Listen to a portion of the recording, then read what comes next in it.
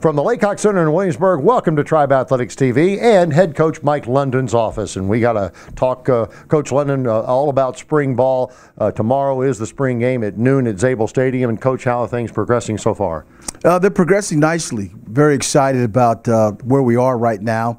Obviously, having to replace 3 coaches, but getting 3 really quality guys in, putting in schemes and systems that have changed a little bit, but at the same time, the carryover to a lot of the things we've been doing is very similar.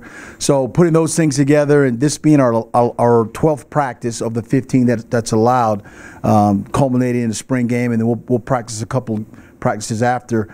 But right now we're healthy. We're doing the things necessary to get better as a football team.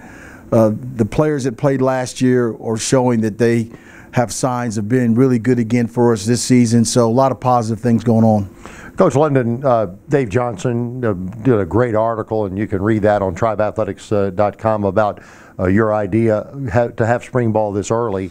I don't want to go over all the reasons because you've had to answer that question many times. But have the players embraced this February spring ball? I believe they have, because the end product is they're off a lot earlier.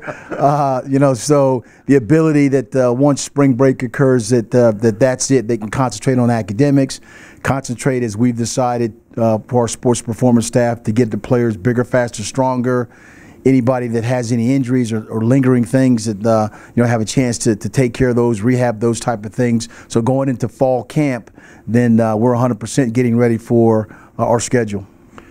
Tell us a little bit about expectations, your particular, as a head football coach, expectations tomorrow, and maybe bouncing off what our fans attending can be looking for tomorrow afternoon.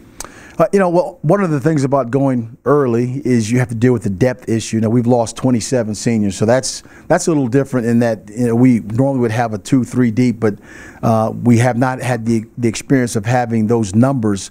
But at the same time, we want to do something where offensively we're competing against our defense. We set up a scoring system of how we can make sure that offense, you get 6 points for scoring a touchdown and 3 points for kicking a field goal. Defense, if you if you get an interception, that's 6 points. If you hold the offense from scoring within the red zone, that's 3 points. If you hold them on a 4th down, we give them points for that as well. So we're trying to make it competitive so that the offense, you take care of what you can control, that's scoring points.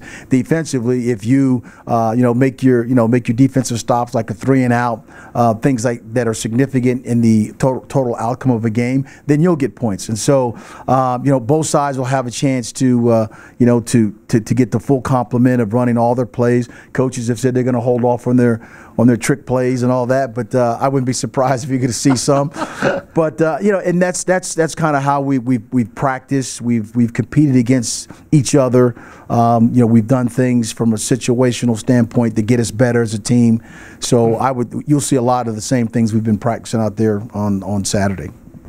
Couple of guys don't really I know it's a team game, but our fans are always curious about the starting quarterback. First of all, who is playing well right now at that quarterback position? Well, obviously Hollis is doing a great job. He's getting used to the system that we have, but at the same time we're going to utilize his skill set that made him a very good player last year for us. Teddy Hefter's done a good job as well, being a team leader. Donovan Lester, Owen Wright. You could just name off a lot of guys that even though we lost 27 players, seniors, there's a lot of guys that are back that have played in the games last year for us. So offensively, they've done well on the defensive side. You've got a defensive line with Carl Fowler in there. We call him Termite. As our nose tackle is doing well. Our DBs, Miles Hayes. The guys that played a lot for us last year, they're back there playing well. Trey Watkins, our linebacker, Jack Irwin, they've done a good job of picking up where we left off, and that their learning curve has really improved and becoming really good players for us this spring. And a guy named Bronson Yoder, who is a tremendous talent on both sides of the football, will be on defense tomorrow? That's the plan.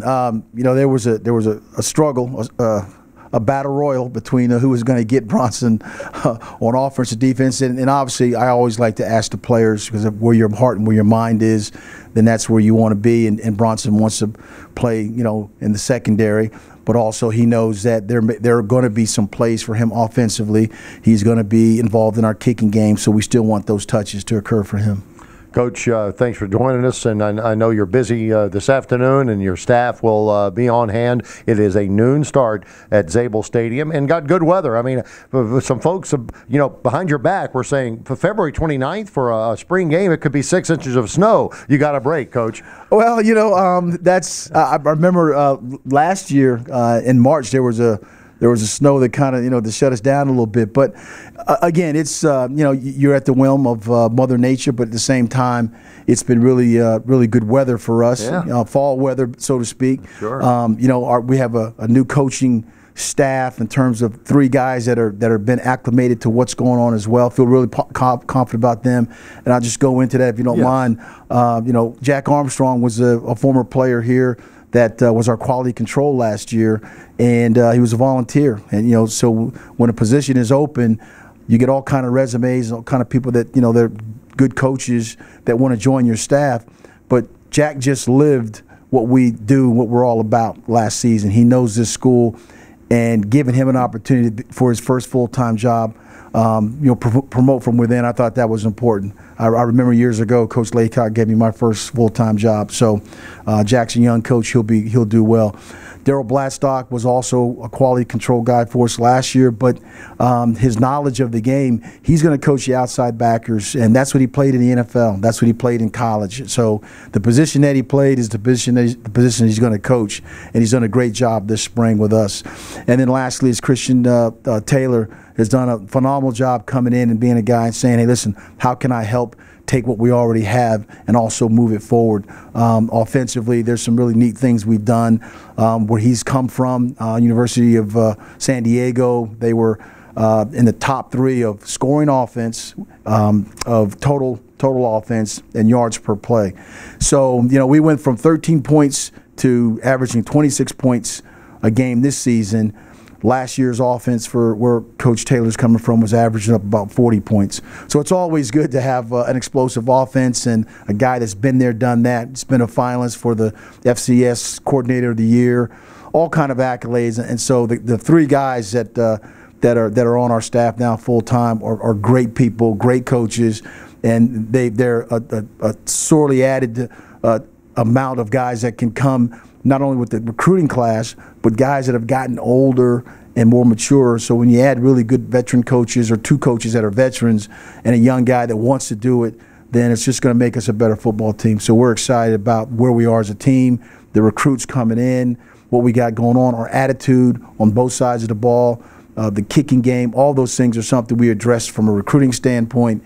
So, things are looking up, and hopefully there's a good day today, and everybody stays injury-free, but at the same time, it's been a fantastic spring for us thus far.